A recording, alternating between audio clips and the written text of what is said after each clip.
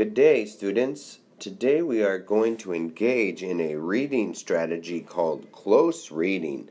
This reading strategy allows us to deal with rigorous text and build our reading muscles. In close reading, we are going to be reading with a pencil. That means we are going to annotate all over the text. Close reading involves 3 separate reads. We're going to break our 3 reads into 3 phases.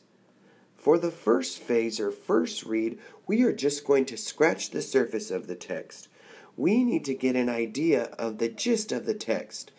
What do we think we're reading? What is the overall idea behind this text? In our second read, or our second phase, we are going to dig a little deeper and look at key details in the text. We are going to focus on concepts like author's purpose as well as key vocabulary. In our third read or phase of the text, we are going to dig really deep, looking at key evidence in the text. This evidence will be important to help us truly understand what the text is about.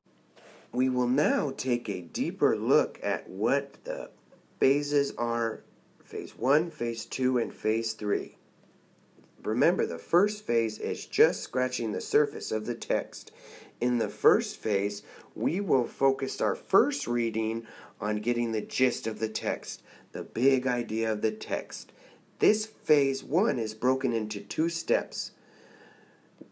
The first step in phase 1 will be looking at the text and orienting ourselves to it. We will look at the text for things like text features, such as pictures, captions, or title. We will make a prediction in our mind of what we think the text is going to be about based on those text features.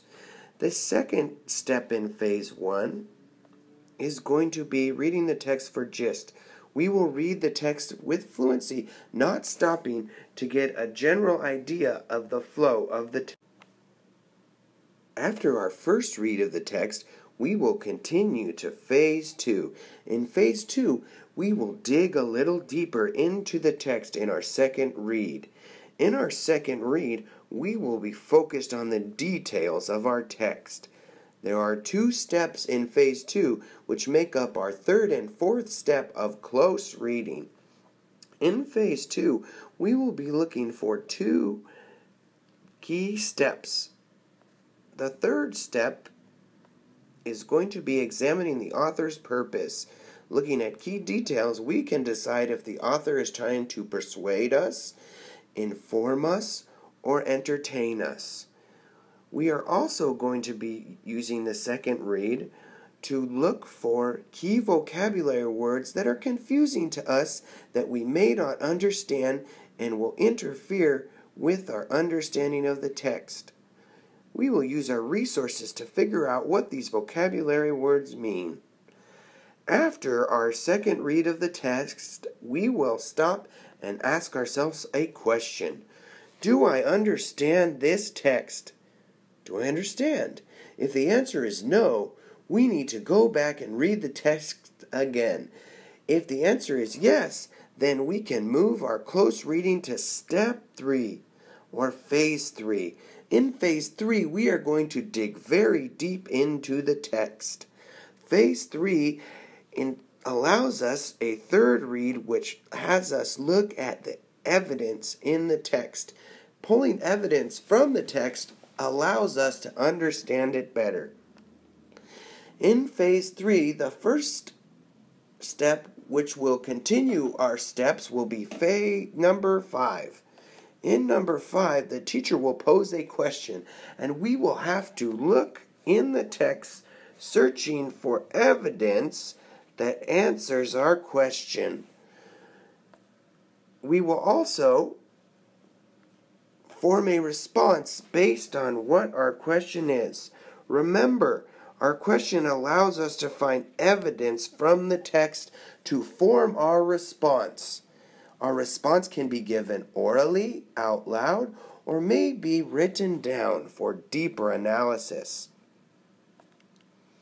Remember, close reading is broken into 3 reads. In our first read, we are going to take a look at the orientation and the gist. In the second read, we are going to take a look at author's purpose and vocabulary. In our third read, the teacher will pose a question and we must form a response based on evidence from the text. Hopefully now you have a better understanding of close reading. Remember, close reading is a strategy which allows us to build our reading muscles and be able to take on rigorous text. Remember, close reading is reading with a pencil. We are going to be annotating that text.